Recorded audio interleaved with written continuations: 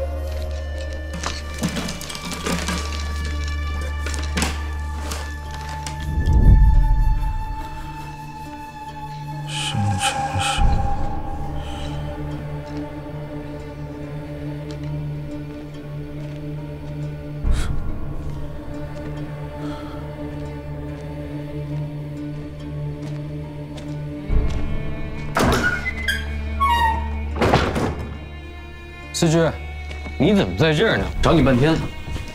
预定，你怎么有闲会来巡视？查什么呢？多多心愿走水那天，我想看看有哪些人在心愿里面。你查这个干嘛？不关你事啊。那是迷冲，迷冲见到我呀，就像狗啊见到肉骨头一样。昨天晚上呢，我已经说过他了。这件事情呢，冤家宜解不宜结，迷冲也是职责所在，没办法。我也不想结冤啊，但是他会放过我吗？行了，他昨天已经向我保证了，这件事情就到此为止了啊。他是在报复我。去年有一笔天军司的法度外支出我没批，所以他报复我。小人之心，小人之心啊，司职。建军司下了军令，此案必破，所以有的时候啊，你也得理解理解迷冲啊。我也知道你为难。哎，行了行了，都是专业上的事情，劳心费神的，你说是不是？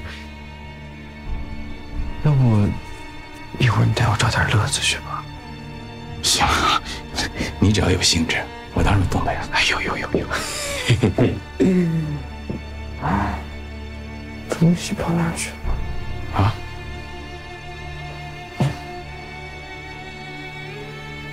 哦，对了，有个机密我得告诉你是啊，您说。这件事情呢，又跟白帝有关。朱龙新情报，蜀国的司文曹又派来了一个新的游校，叫荀许，还说带了一小波蜀兵策应。又来了，这次可能是要动真格的了。他们这次来的目标就是要刺杀白帝。你们疯了吧？倒是没疯，司文曹认定白帝叛变，引起了一场轩然大波。现在蜀国是一片混乱。啊，其实也挺好的，我们就坐在这儿看他们狗咬狗，坐山观虎斗，挺好的。那不成，白帝这个人狡猾得很。这次我会让迷冲跟进，西蜀的游枭应该会替我们找到白帝。上次那出戏啊，实在是没唱好。这次如果咱们逮到白帝真身的话，迷冲就不会再对你说什么了。那太好了。哎呀，迷冲千万不要再缠着我了。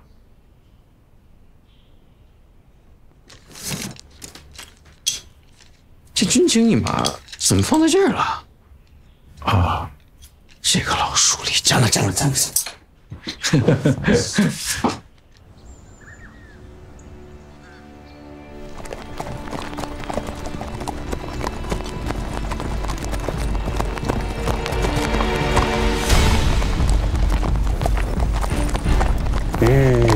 司文曹上下恭迎李将军、杨长史大驾。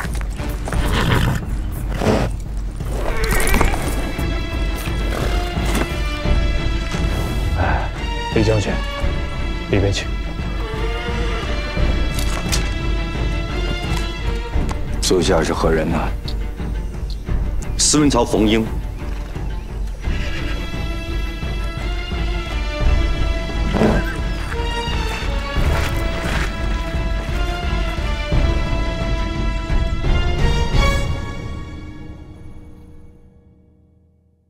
司文曹即日起，由尚书令辅汉将军李严统辖，一应事务都皆先报李将军知闻后，再另行上报朝廷。都明白了吗？明白了。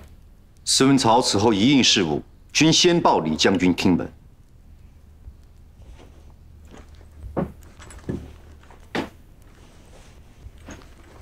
杨长史，主管司文曹已经多年了，大家的日子过得好啊，过得安逸呀，已经习惯了吧？本将军奉旨整肃，冬天到了，希望大家也能习惯。来之前我都听说了，司文曹内有魏谍渗透，你们派出去的白帝也叛变了，用一份假情报，导致整个北伐失败。同僚们，司文曹四处漏风啊，要大修。冯英啊，白帝姓甚名谁呀？禀李将军，此事涉及机密，还望将军准许属下押后单独禀报。你看，你看，这就是个例子。人都叛变了，还有什么机密可言呢？这就是墨守成规。在曹魏，这是人人皆知之事。可是，在我们内部还要搞保密、搞封锁、搞七搞八，一塌糊涂。李将军，属下这个时候汇报此事，说来话长，恐怕耽误了将军训示。哈，我倒要看看，待会儿你能跟我说些什么。坐吧。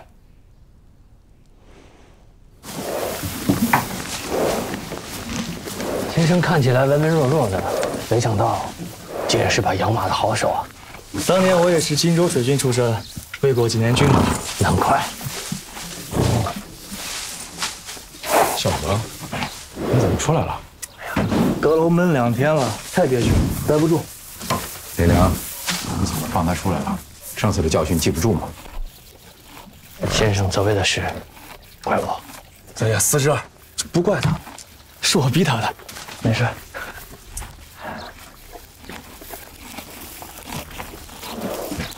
我查了，没有异常。天水一马登记和郭刚接触烛龙情报的时间点，对不上。这个烛龙藏得这么深，不会那么好查。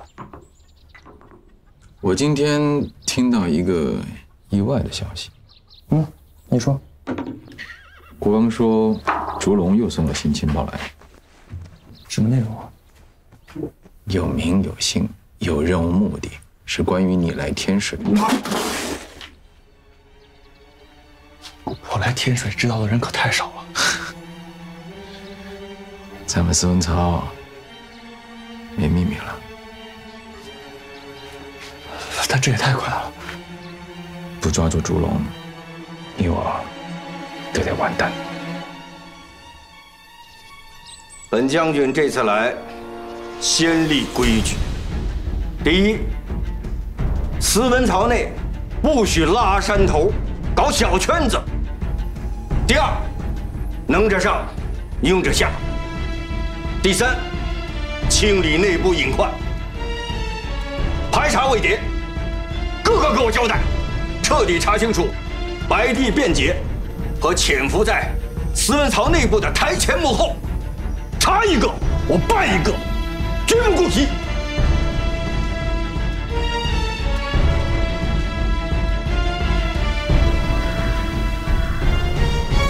以你我现在的条件，想找到烛龙太难了。我们一直认为，郭刚是通过曹魏的军情驿马这条线传输情报，对吧？这是一种可能。那还有一种可能，烛龙用了我们的渠道。你想想，他已经深入我们司文曹内部，他完全有条件可以这么做。看来要先查一下你的下线了。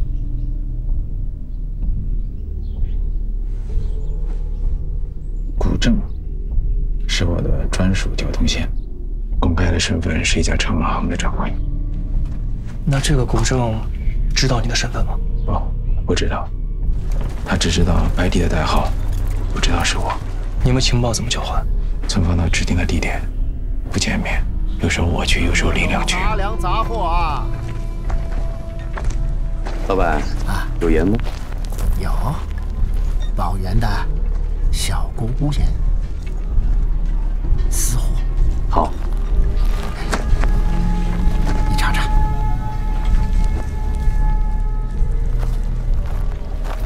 行，来2斤。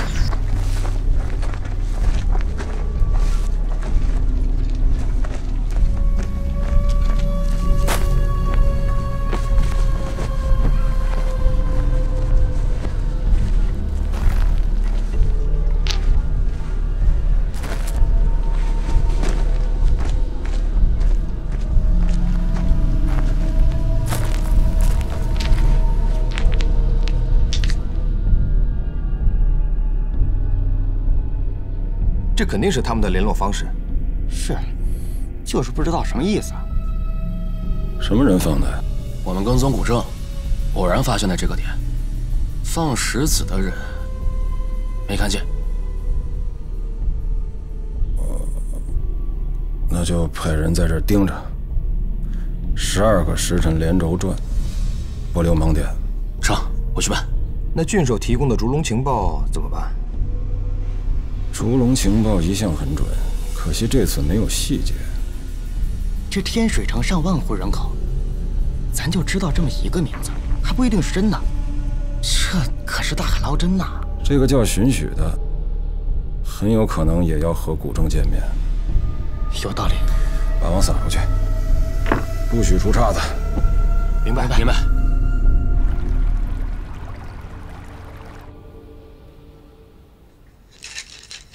看人呢。你别在这跟我闹了，有什么事你说吧。姐夫，今儿这李岩呢，话里话外那都是敲山震虎啊。干好自己的事儿，不要妄议庙堂。哎，这主记使成天抄抄写写的，没什么意思。主记使是中枢，你不要以为清闲。毕竟不是司文曹的主业，没什么发展。我还是想干点实事儿。这各司的工作都是专业，这破案子抓间谍，你行吗？司文司、军谋司都不行。嘿，我看那静安司不错呀，成天就管管治安，收收杂费，没什么门槛儿。姐夫，静安司司位也空了1年多了，也该找人了吧？再说您没听那李岩说吗？能者上，庸者下。静安司许许是最合适的人选。再说了，司里要洗牌，我说了也不一定算。那许许行吗？蔫儿了吧唧的，我看就是个窝囊废。司里要深查内鬼，往后你说话办事多留个心眼儿，别成天胡说八道的。这我醒的。行，你先下去吧。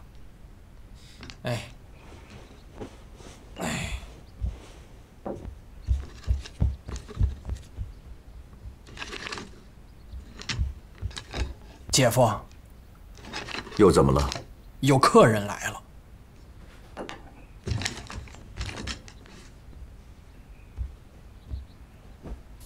少卿，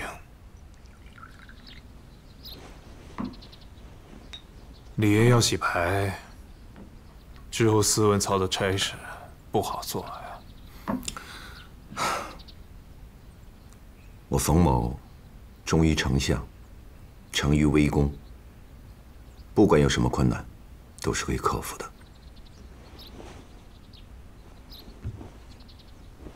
白帝变节，这案子怎么还没处理完？已经让允许过去了。这当口风声紧，白帝恐怕已成轻功阵了。这处理起来得花点时间。小静，都到这时候了，你就不能跟我说句实话？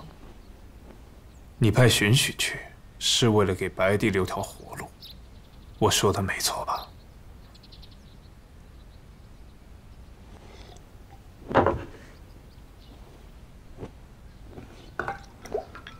话都说到这份上了，那我就认了。魏公，情况复杂，远非你我想象。白帝这3年立功无数，此次接庭之时，真相尚未查明。我冯某是真不想见他客死他乡。你说的这些，我何尝不知？我让你结案，是不想让接庭案扩大。 你今天也听李岩说的了，他要做文章。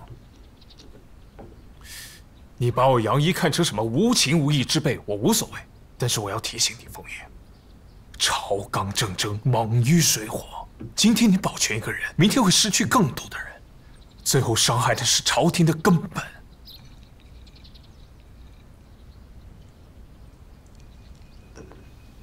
你说的全对。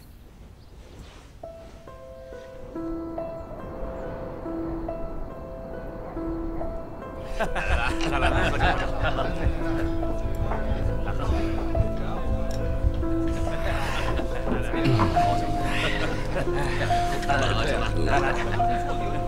哟，海亮啊，海亮，喝的也太狠了。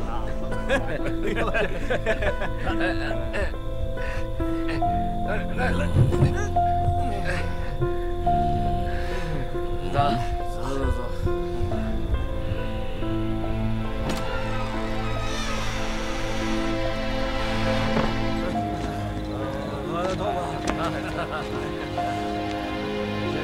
汤米博士跑了吧？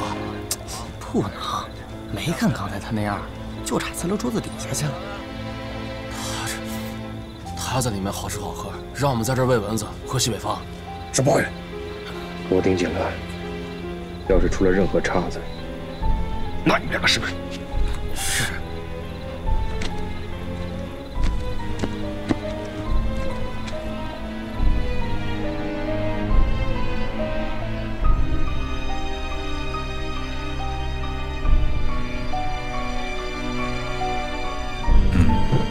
就从古筝这条线往下面查吧。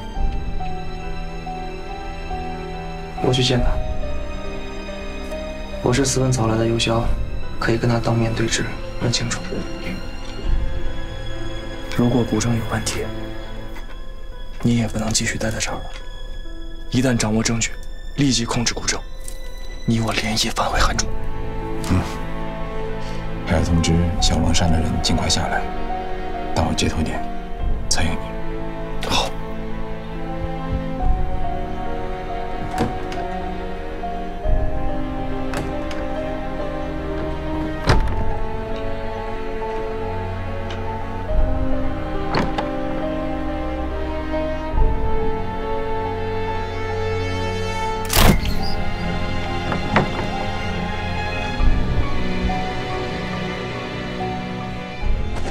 魏公，我送你不驿站吧。不必，马车就在外头。今夜我就连夜赶回成都。这么急啊？小姐，覆巢之下无完卵。记住我的话，走了。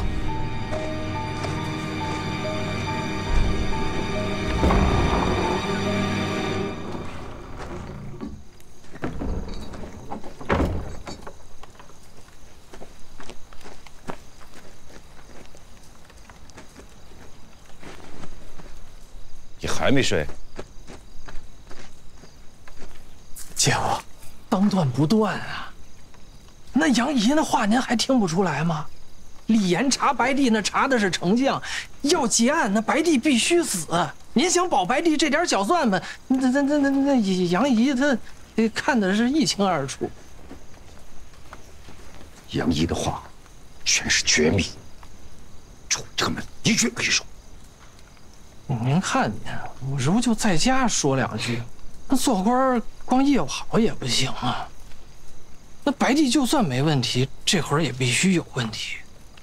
你这些混账话从哪儿学来的？你我，姐夫，您可不能这么执迷不悟，一切都是为了光复汉室。你赶紧给我滚回去，滚回睡觉去。哎，光复汉室。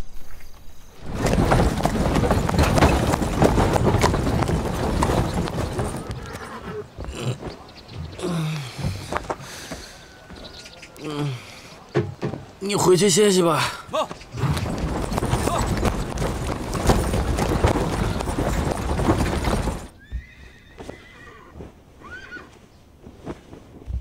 交给赤姐的情报已经送出去了。我担心了一晚上，可又接到了白帝的新任务。白帝那么快就复活了？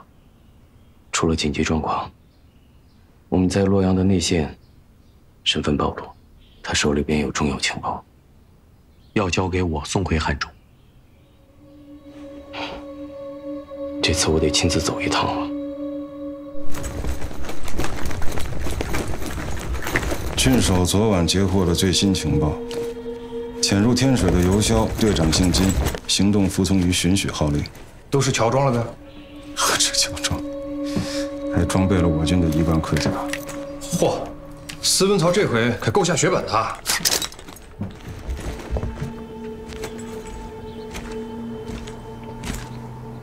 众将士听令，立即查实各城门10日内全部出入登记，不得遗漏。是，出发。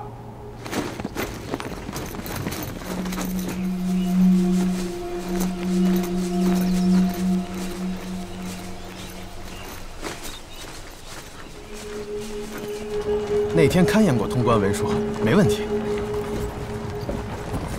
入城所为何事？说是都督府的侍卫，要执行什么机密任务，就没敢细问。来去都带着一辆马车，带着车帘，挺神秘的。马车，检查了吗？进城的时候搜查过了，空的。都督府的车。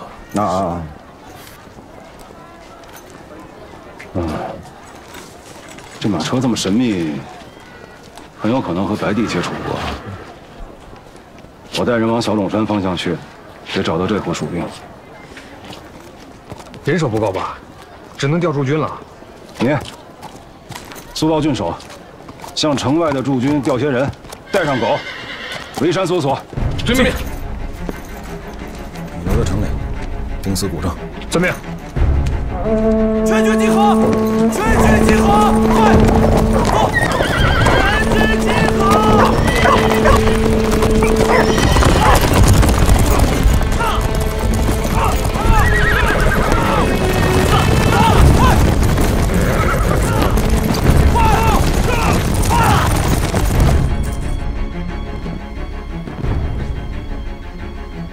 到了那儿，捎封信回来。这条线路又不是没走过，没几天就回来了。总觉得心里慌。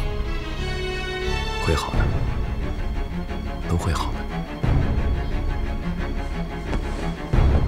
只要诸葛丞相打回来，一切都会好起来。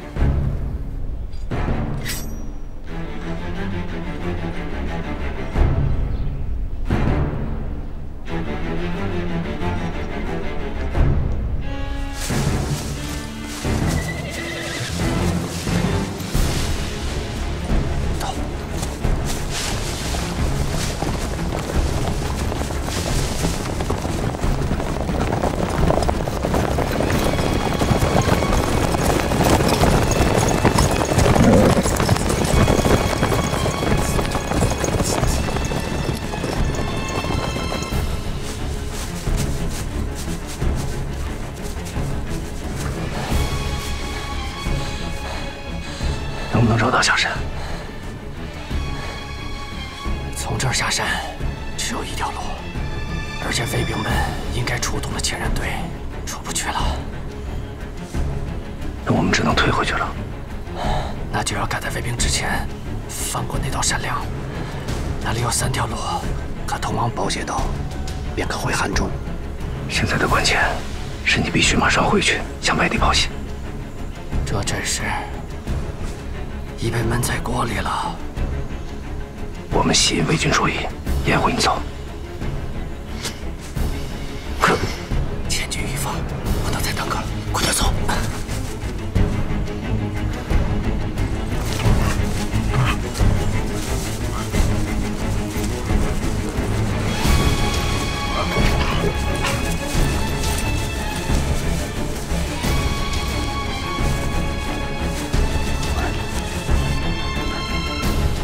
散开！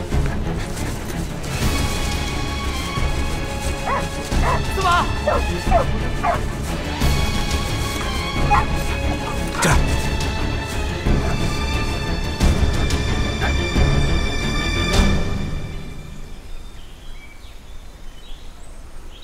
来吧，就是这儿。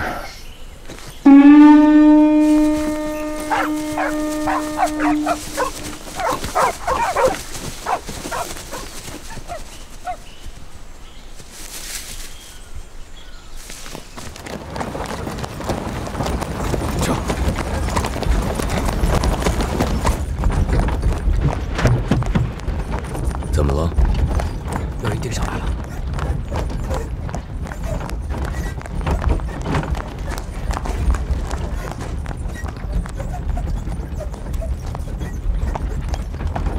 往热闹的地方去。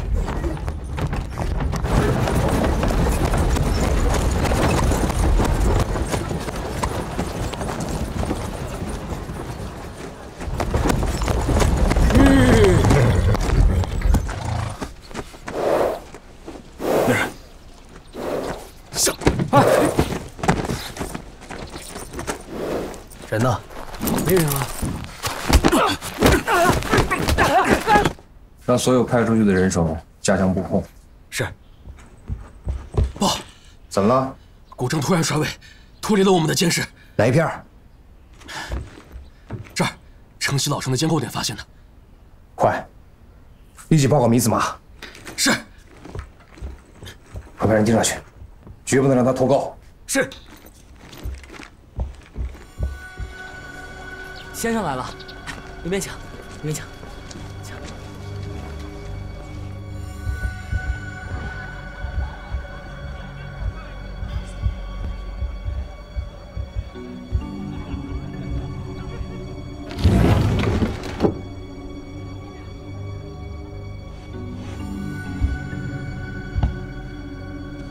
下去吧。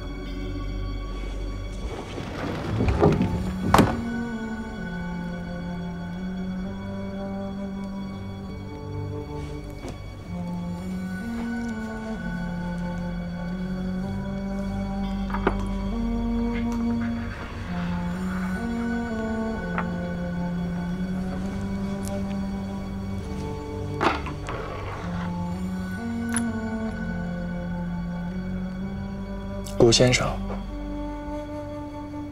在下古正，黑帝，洛阳来的，名字不便告知，古先生海涵。好说。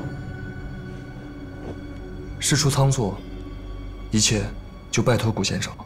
寅时3刻，在朱雀大街和共巷的街口有人接你，天亮，城门一开，咱就出城。李司马，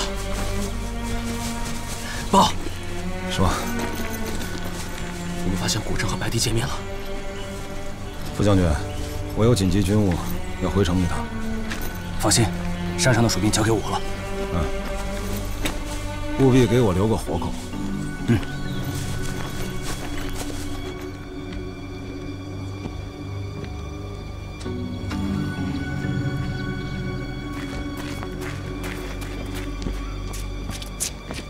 你怎么来了？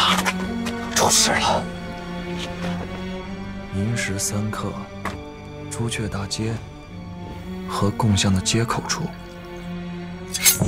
你不是从洛阳来的。古先生何出此言？跌撞，你身上还残留着蜀地香囊的气味。离开汉中不足半月。顾先生好手段。说吧，费尽下这么个套，有何贵干？封印派我来的，我叫玄许，晋安司副司尉。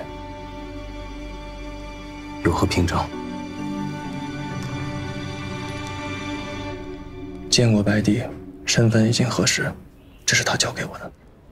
为何以这种方式见面？怕你有问题。你若叛变，必定会带着监军司的人一起前往。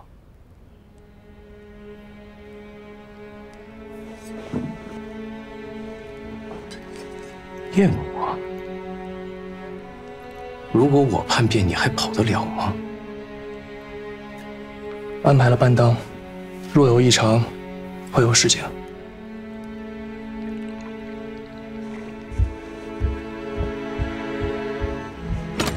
但不知为何，他们没就位，不知哪里出了岔子。你倒老实。古先生见笑了，一个照面就让你识破了。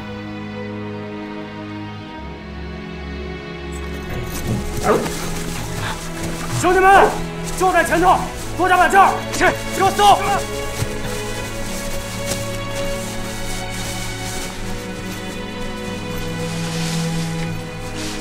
一处也不能落下！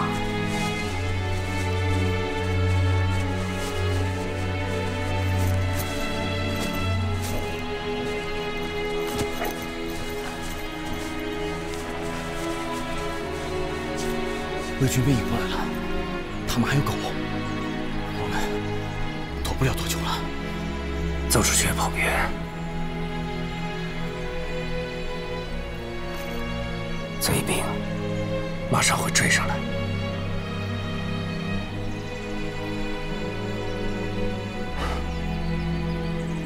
天气不错，今日殉国，有死无赦。此后不可传贼兵一官。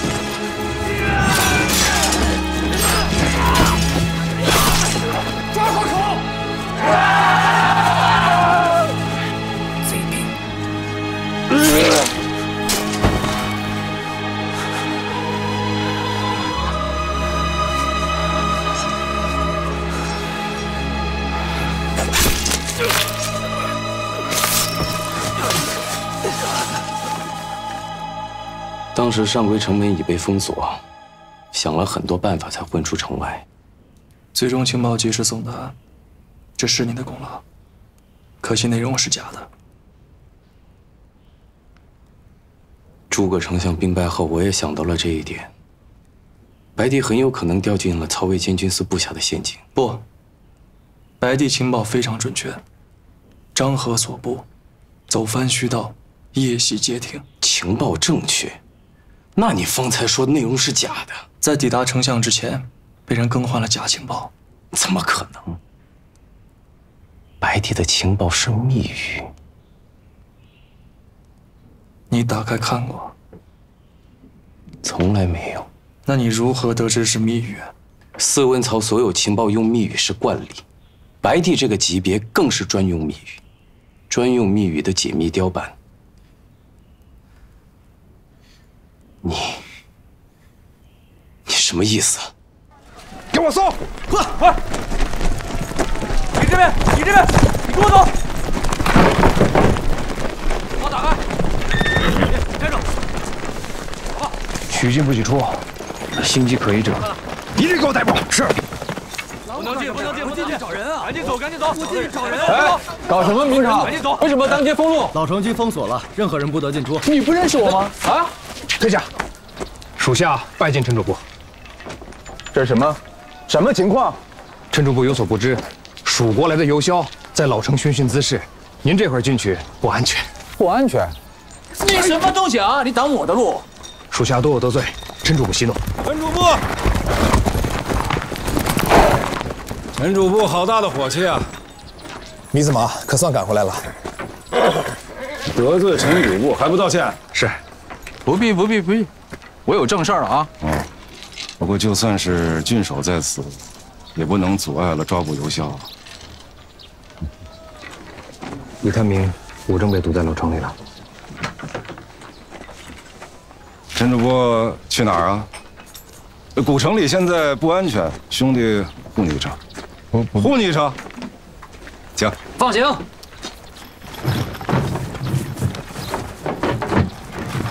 请吧。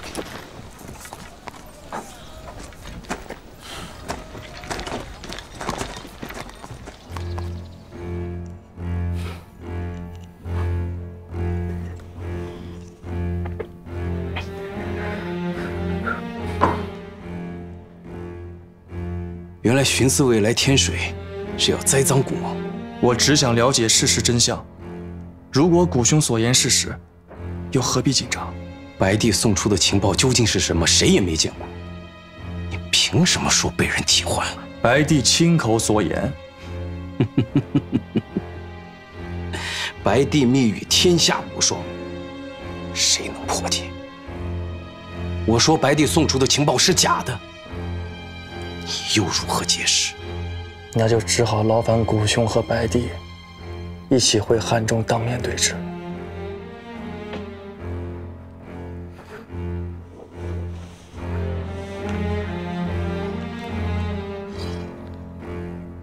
无稽之谈，恕不奉陪。你不能走。先生，监军司的军马已经包围了老城区，马上就要冲进来了。现在你还有什么话可说？只是栽赃。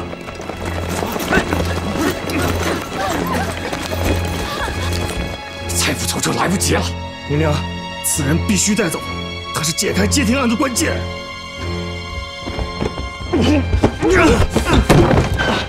别逼我，我古正堂堂正正为大汉出生入死，宁死也不受你们栽赃侮辱。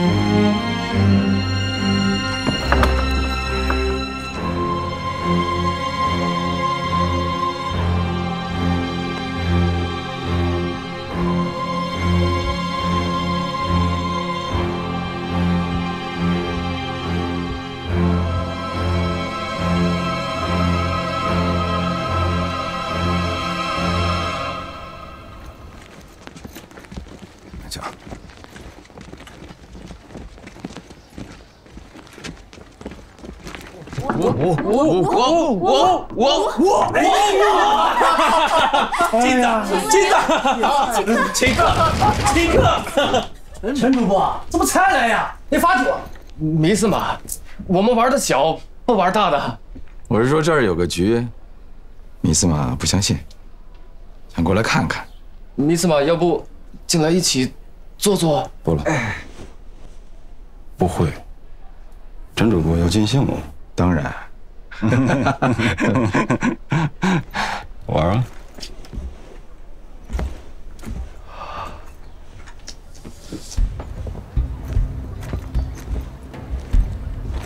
米斯玛，右手。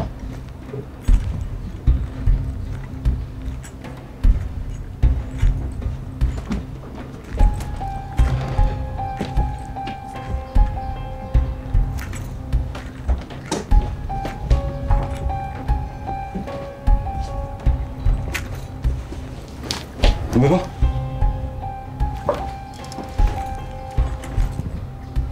凶手这刀上应该是喂过毒的。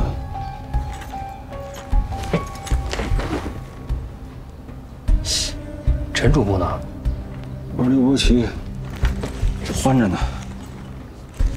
刚才他在门口找茬，我看就是在拖延时间。废话，把局约在这儿，能那么巧吗？